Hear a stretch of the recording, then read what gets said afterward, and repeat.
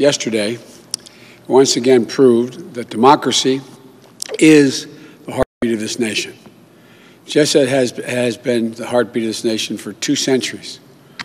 And even in the face of a pandemic, more Americans voted this election than ever before in American history. Over 150 million people cast their votes. I think that's just extraordinary.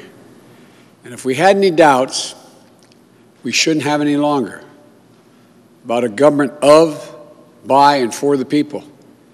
It's very much alive in America.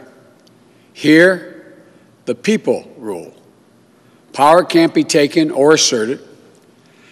It flows from the people, and it's their will that determines who will be the President of the United States, and their will alone.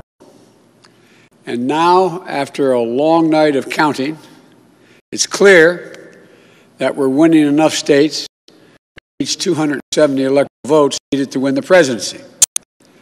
I'm not here to declare that we won, but I am here to report that when the count is finished, we believe we will be the winners.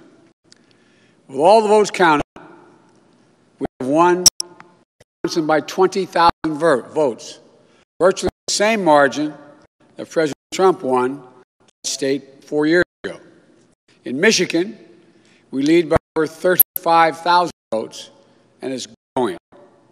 A substantially bigger margin than President Trump won Michigan in 2016.